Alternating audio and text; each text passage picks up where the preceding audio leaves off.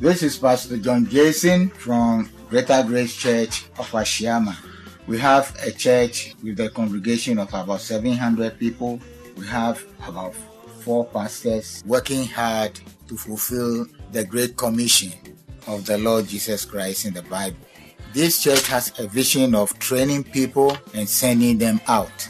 We have a piece of property and we put up a training center, which we name West African Training Center, where we are going to train a lot of people from all over the West African countries and even all the countries in Africa, so that we can be able to send them out with the finished work and the grace message, so that more souls can be saved.